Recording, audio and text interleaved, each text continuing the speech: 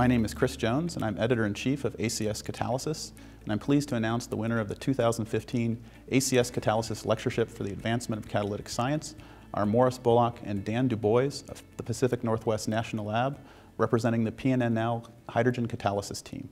They are being honored for their breakthroughs in the understanding of the role of proton movement in the electrocatalytic interconversion of electricity and hydrogen fuel. They did this using a family of synthetic catalysts that utilize pentanamines to relay protons between the nickel active site and the bulk solution. The beneficial role of the proton relay is manifested in the unprecedented catalytic activity of these complexes, which are capable of producing hydrogen faster than the diiron hydrogenase enzymes from which they were inspired. Congratulations, Morris and Dan, on the award. Thanks very much. It's a wonderful honor for our entire team. Thank you. It is an honor.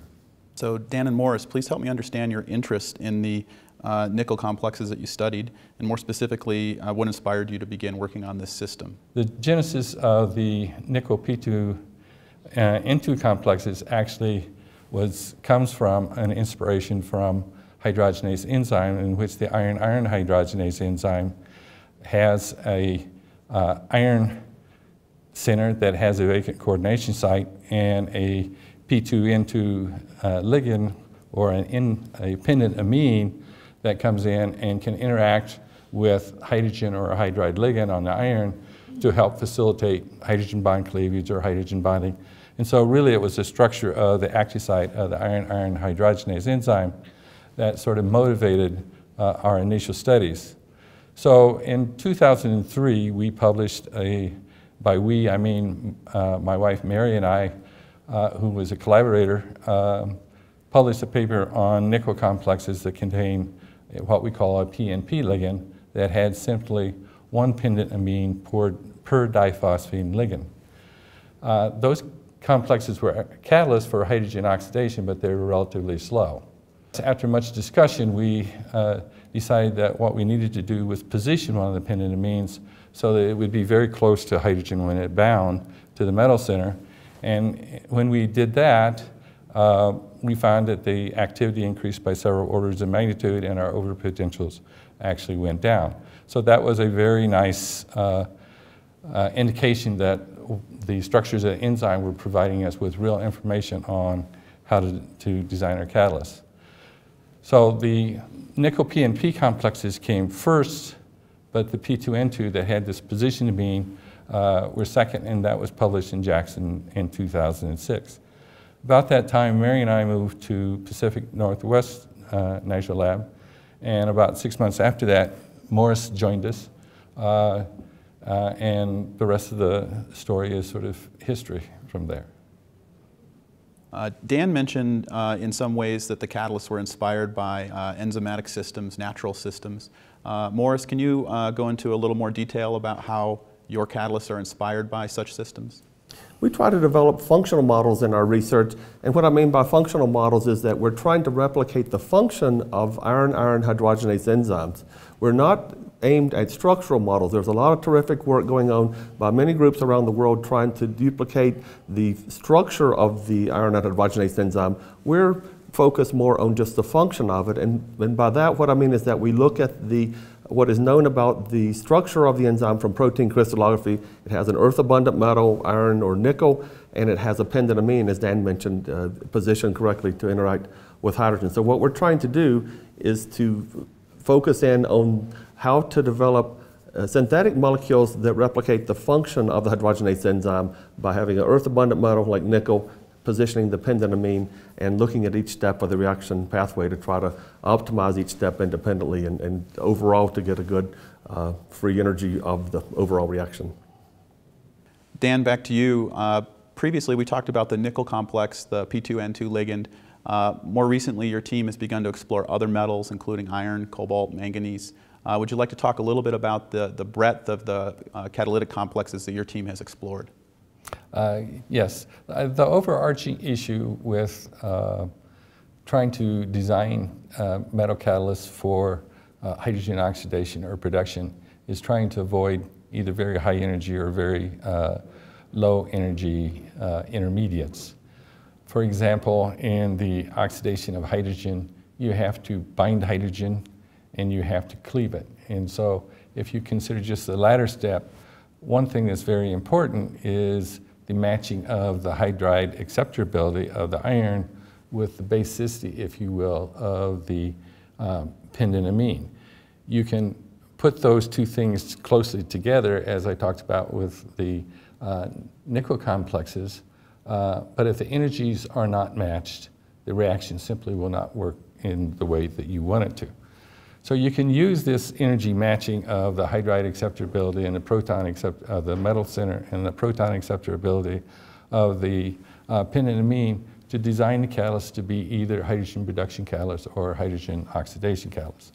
For a hydrogen production catalyst, what you want is the free energy for hydrogen addition to be negative so that hydrogen addition is favored.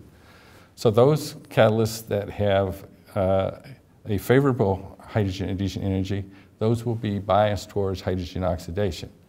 Those that are unfavorable for hydrogen bonding will be biased towards hydrogen production. Now, ideally, what you would like to have is catalysts that can go both ways because those will be the most energy efficient. And the hydrogenase enzymes, many of them can go both ways. We have also designed metal complexes that can go both ways. But by using these principles of energy matching, the hydride acceptability and the proton acceptability, and also having the right structural aspects, that is a vacant coordination site adjacent to a position pentanamine, you can use this general principle to design iron, cobalt, nickel, manganese. We've done molybdenum, various different kinds of metals. And then the problem then reduces to synthetic issues about how do you make the complexes you want that have the right hydride donorability or hydride acceptorability and the right pKa of the pentanamine. But the general underlying principle is the same. You need to control the thermodynamics of all the steps, and you need to give it this physical pathway. So Morris, this work clearly resulted from the close interaction of a team of researchers. Could you comment on the importance of team-based science today? That's a great point, Chris, and it's been integral to the success that our center has had to have a team of researchers working closely together. We need to assemble a team of scientists that have complementary expertise.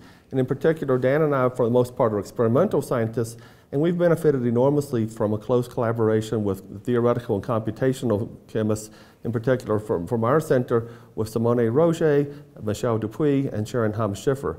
And even within the experimental group that we have, we need a variety of expertise, such as synthesis, spectroscopy, kinetics, and mechanisms. And all of those have contributed to the success that we've had to have people that have expertise in different areas of that sort. It's important not just to have a team that has the expertise, but have people that genuinely want to work together and that see the benefit of working together in a team. And that can lead to enhanced progress. And part of that has to do with being comfortable working with the colleagues that we have and not being afraid to be shown to be wrong. We all know that we've had many times when we're not thinking about something correctly, and yet having a team approach helps us to move more quickly and figure out what we're not doing right or what we're not thinking about right, and having that kind of group to propel our research along has been very beneficial for us. Morris and Dan, your award represents two firsts for the journal. You're the first team to win the ACS Catalysis Lectureship. And also, you're the first National Lab scientist to be honored with this particular award. Quite often, students ask me about the opportunities available associated with a career at a DOE national laboratory.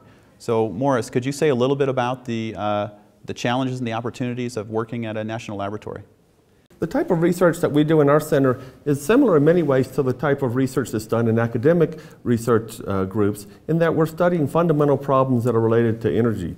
And this type of approach that we have is trying to understand how to design and develop molecular catalysts, looking at every step of the reaction, trying to understand the kinetics and the thermodynamics.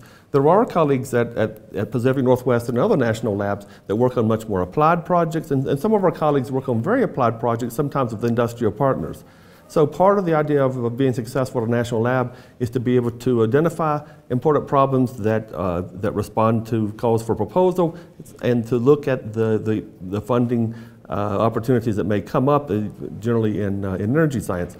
And an important point that I want to emphasize is that the research that we've been doing has been supported for a long time by the Department of Energy, and these energy problems that we're focused on are not going to be solved in a traditional 3-year funding cycle, and so we're really grateful to the Department of Energy for having the long-term funding that's allowed us to explore these issues and to make some progress on them. Now I'd like to move back to your personal beginnings in chemistry. How did you get excited about chemistry, and how did you choose to become a chemist, and how ultimately did you become a chemist who's focusing in part at least on catalysis? I was 9 years old when Sputnik was launched, and that dates me very much. But at that time, there was a tremendous shift in interest in the country towards scientific and technical issues. So that was certainly a major event that influenced me. I had excellent high school and college and graduate school teachers, and also excellent postdoctoral advisors.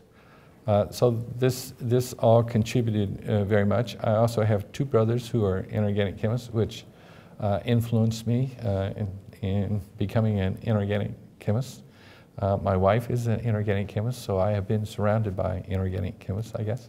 I've also had the good fortune to work with a number of colleagues at NREL and at PNNL who have made this whole experience a lot of fun.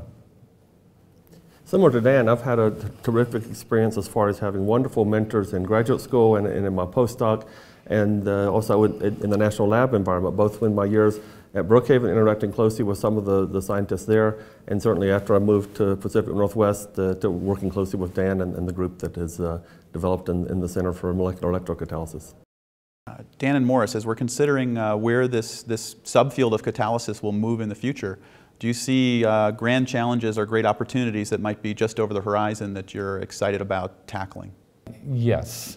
The integration of different disciplines into catalysis has been a very important development, I think, in the last 10 or so years. Theory has come to play a major role. The calculations are now very good and sometimes rival those of experimentalists in terms of their accuracy. The studies of enzymes, traditionally, when I was first starting in catalysis, an X-ray structure of an enzyme was very rare. Now there are many just of the hydrogenase catalyst alone, and these provide many structural details and pieces of information that are very important for developing catalysts in the future. Electrochemistry is another area that used to be just for the spatialists because of the instrumentation and various aspects of it, but now it certainly can be integrated into catalytic studies or many other kinds of studies. So I think in the future you're going to see areas where you see a lot of integration between, as I was saying, theory, biochemistry, electrochemistry, synthetic chemistry, all come together to play important roles in catalysis. So with regard to key advances in the areas of catalysis, I will speak mostly for electrocatalysis because that is what I'm most knowledgeable about.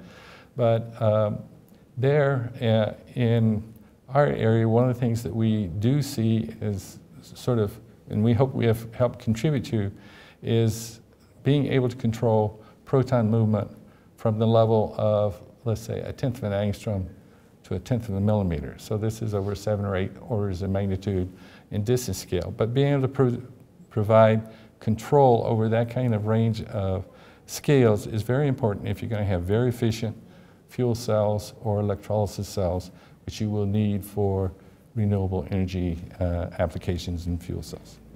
Congratulations again, Morris and Dan, on the award. Congratulations to your team, and good luck on your future endeavors in catalysis. Thanks very much, Chris. We appreciate the honor. Thank you.